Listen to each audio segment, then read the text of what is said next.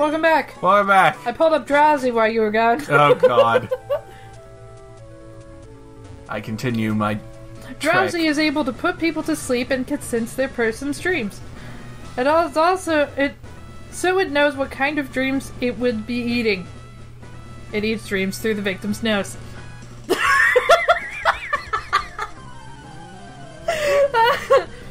I'm sorry, what? It eats dreams through the victim's nose.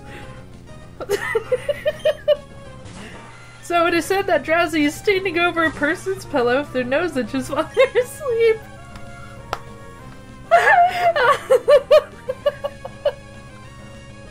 I'm sorry, what? That's disturbing. Drowsy has certain preferences for the dreams it eats, and it is known to love fun dreams and become ill from bad dreams. Oh. It will rarely eat the dreams of adults, as the dreams of children are tastier. Drowsy remembers every dream that he's eaten and may show past meals to a person that often sleeps by it. Hey, you want to see what dream I just got yesterday? No, Drowsy, I don't care. And it's just like, thump. Oh, this is a really nice dream. Oh, the kid's paraplegic.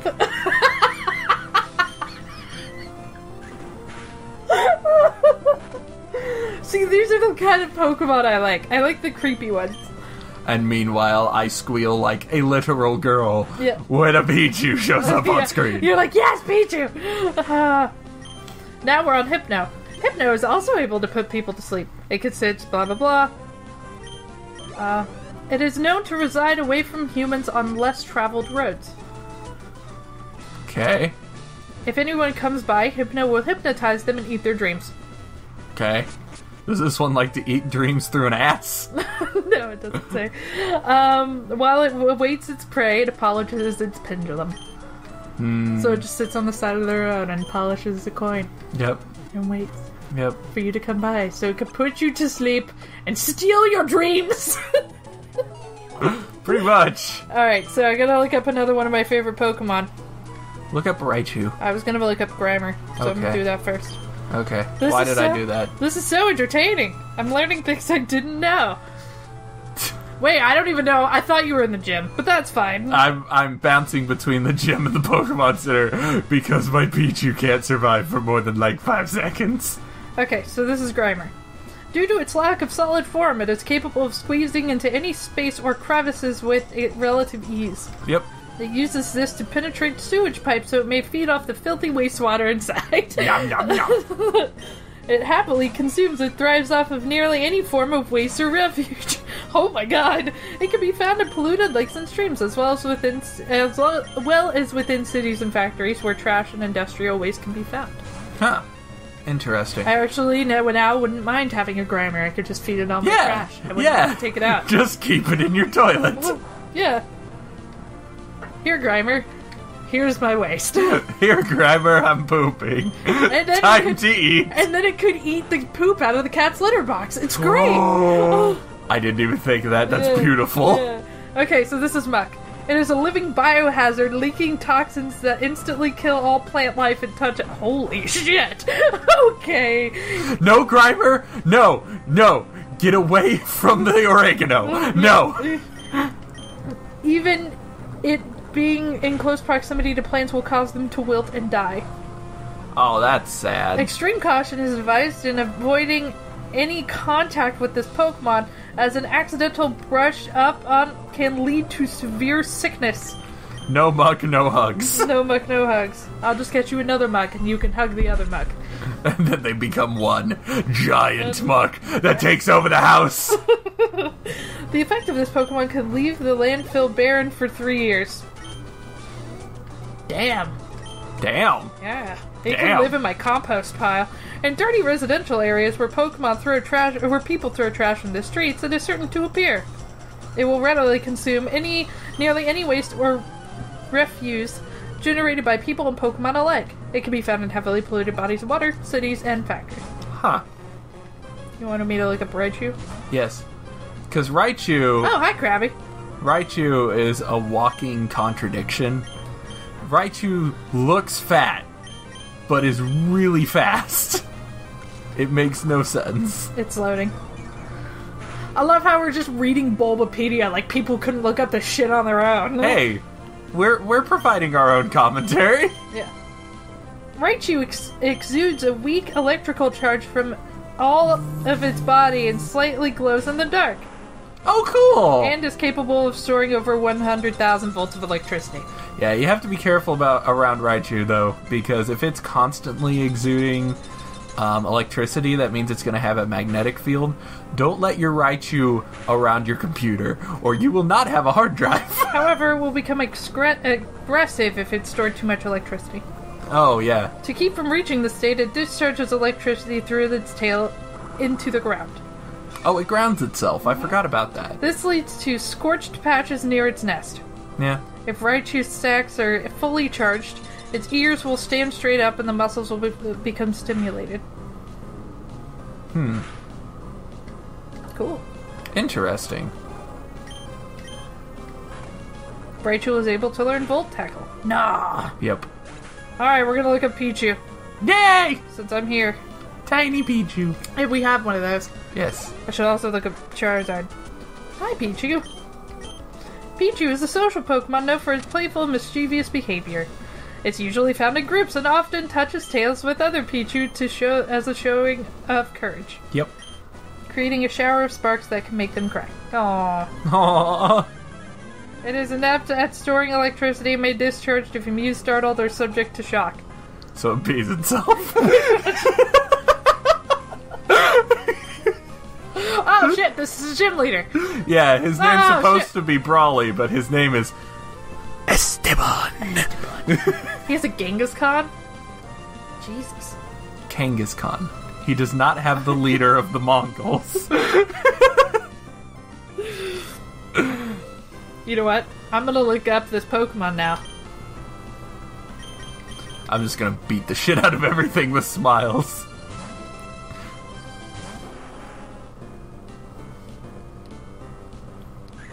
Shadow Punch. That's a weird move. Okay, here we are. Okay. Genghis Khan. Born in 1162. The Great. You couldn't even keep a straight face if you tried. Okay, here we go. Its reign was from spring of 1206 to August 18th of 2020. Why are you so... Because I want to know more about this Pokemon. Genghis Khan does not carry a tiny version of him in his pocket.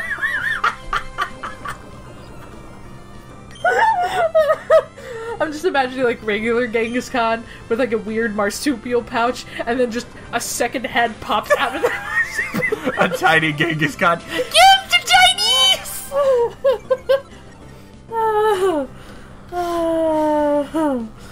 I mean, you know what?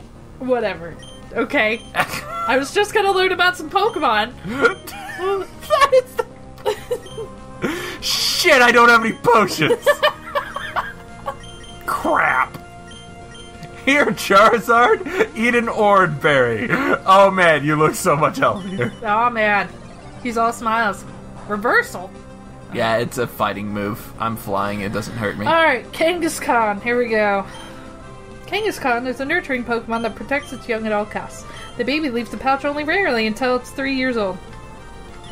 In order to avoid crushing the baby, Kangaskhan sleeps standing up.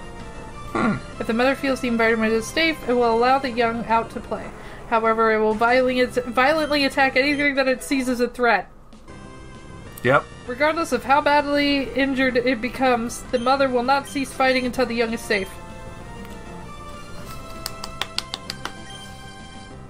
Yay! The Pichu wants to get Dream Eater.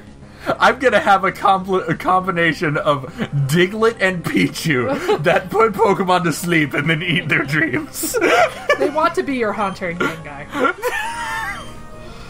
Oh, I'm sorry, you're Drowsy and Hypno. Yeah, Bone Meringue never hits, so I'm gonna get rid of it. That's one of the things I found about Pokemon, If the move's accuracy is anywhere less than 100, even if it's 99, it never hits. Mm-hmm. Ever. Oh my god.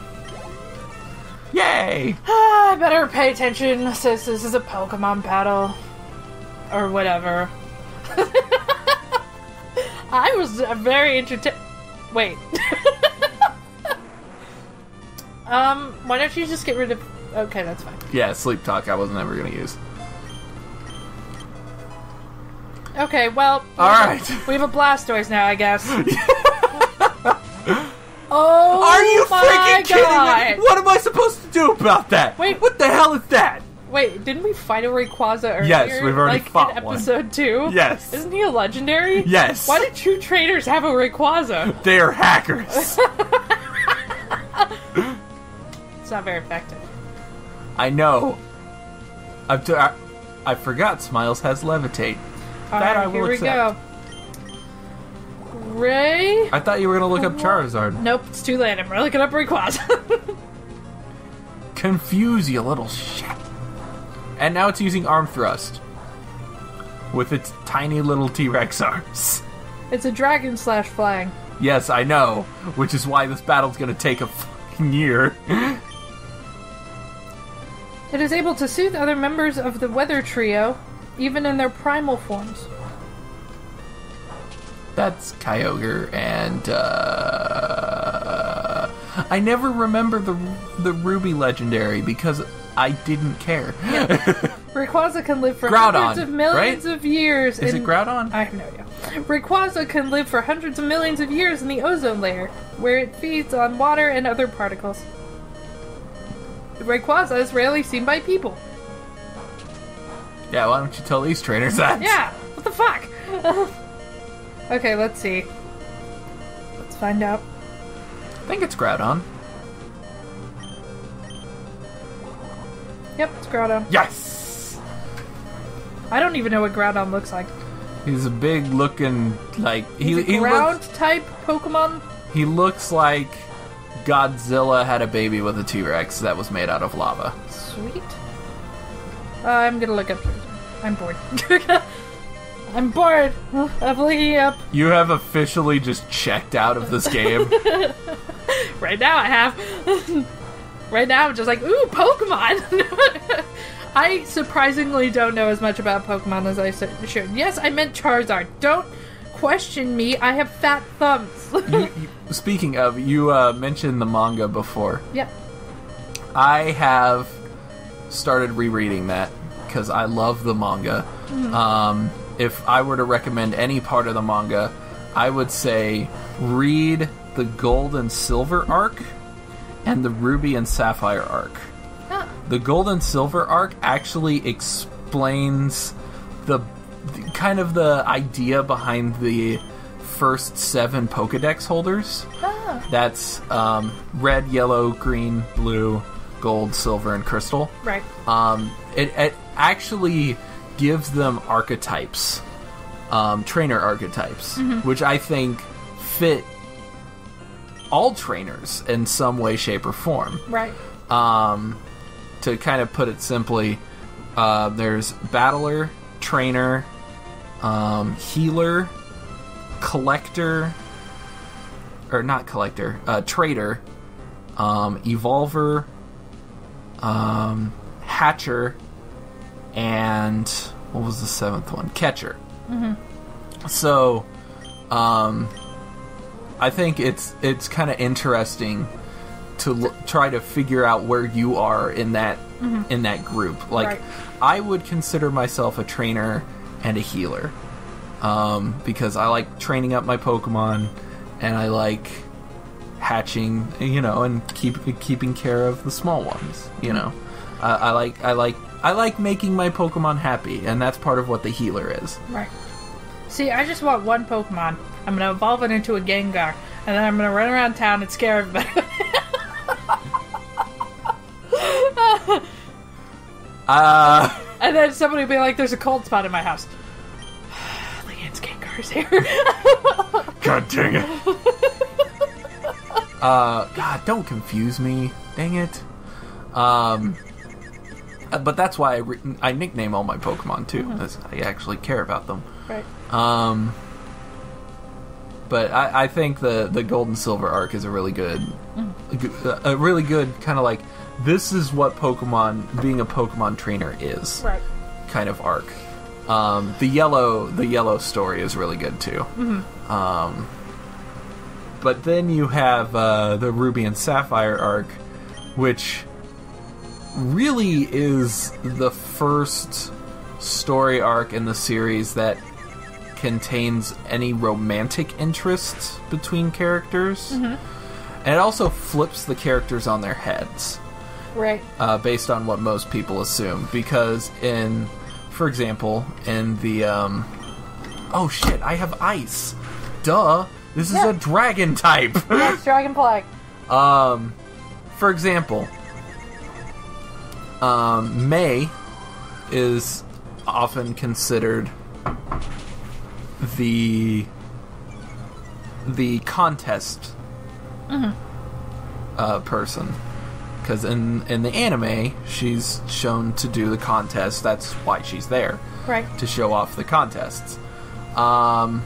She in the Ruby Sapphire arc, her name is Sapphire, by the way. She is the daughter of Professor Birch, and she hates the contests. Oh, that's weird. Yes, it's great. So yeah, those two I especially like. No, Africa! But I have kind of a personal grudge against that game. And you will hate this too. Or against that series, and you will hate this too. I know you will. Because I know you. Oh. So, they go through every group of games. Okay. Not just the originals, which means they go through the remakes. Which include Fire Red and Leaf Green. Of course. Okay. Why are you using fighting type as a flying Pokemon? Because I don't have anything else and I'm going to die. The whole point of the name Fire Red and Leaf Green in the manga, it's like, oh, Red is the main character of the first generation. He's the guy with the hat. Yep. You know, when you face him in Pokemon Gold and Silver, he is called Pokemon Trainer Red. Right. So he is Red. Okay. Everybody knows that. Okay. The rival is the question. Because when the games came out in America, it was red and blue. But in Japan, it was red and green. So translators had to figure out which one to go with. The American translators eventually settled on naming him Blue. Okay. Because that's what the American games were named. Right, alright. Okay. I'm with you so far. Fast forward to Fire Red and Leaf Green. Oh, shit. Okay. There is a female trainer who was introduced earlier in the series, actually during the first generation of the series. Her name was the other name. So in this case, her name is Green in the English version. In the American version. So, I'm sorry, this fight is terrible. Whatever. But anyway, is it using my own move against me? Yep. God, I hate this thing. I'm gonna end up dying. Anyway. The fire punch, it slaps you with like those little beady T-Rex hands. Yes. Look at them. So in the American version of Fire Red and Leaf Green, there's a problem. Okay. Because if you rewind all the way back to the first generation, Red starter was Bulbasaur. Right. And Green/Blue starter, the rival starter. Yeah, I'm gonna die. It's okay. I'll do it. Okay, you'll die. And the rival starter is Charmander. Okay. Fast forward to Fire Red and Leaf Green. Because of story reasons, I'm not going to get into them, they switch Pokemon. What? They switch starters. So Red now has Charizard, the fire type. The grass type, Bulbasaur, is now Blues. Fire Red and Leaf Blue.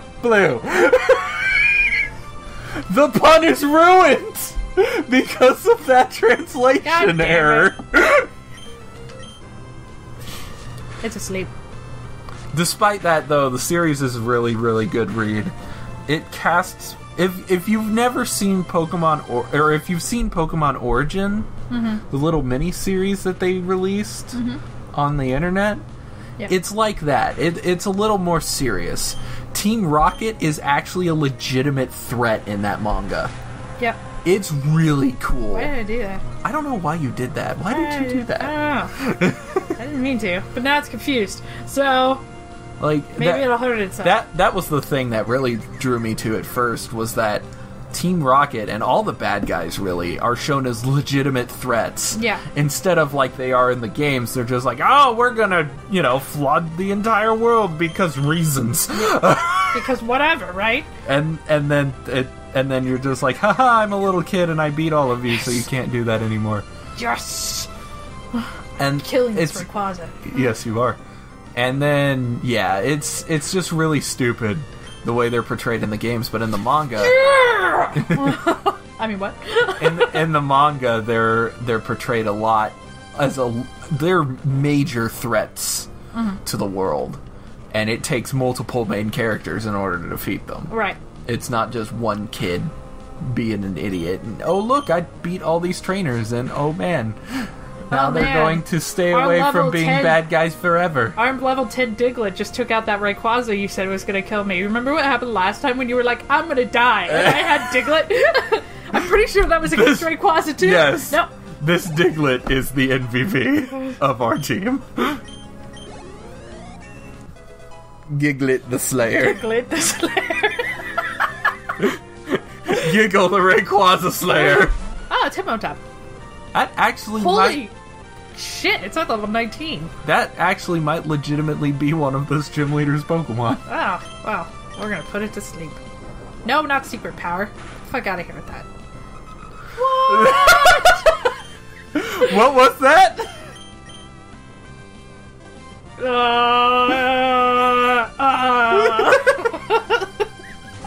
We may need to grind. I can do that off camera.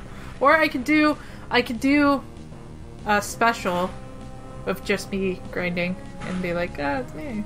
Yeah, we could do that. Yeah. Dream Eater.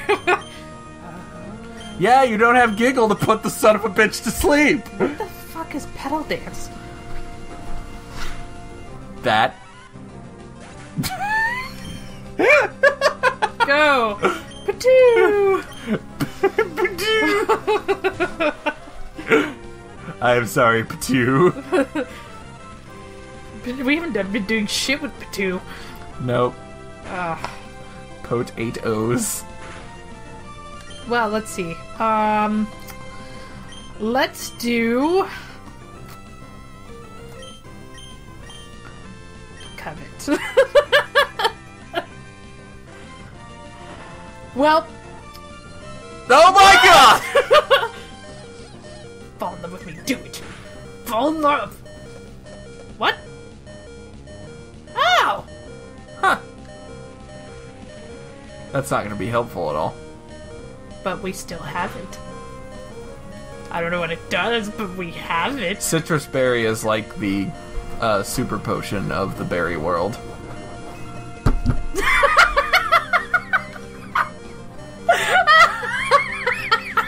I forgot. It's gonna activate whenever... Wow. Wow.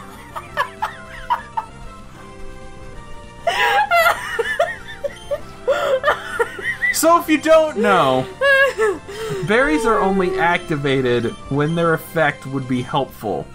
So, for example, health berries are only eaten when they take damage. They have to take damage in order for that to happen. Right. Because the sandstorm dealt 1 damage, Potatoes ate his berry.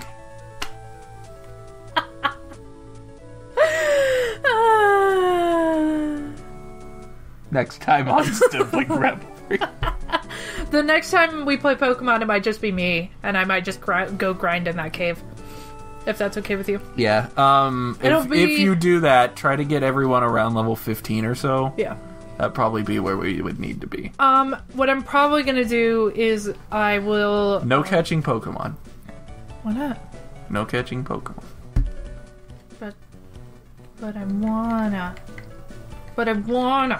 Oh, shit. Oh, crap, I went inside. But I wanna. Ah! Oh, shit, I'm outside.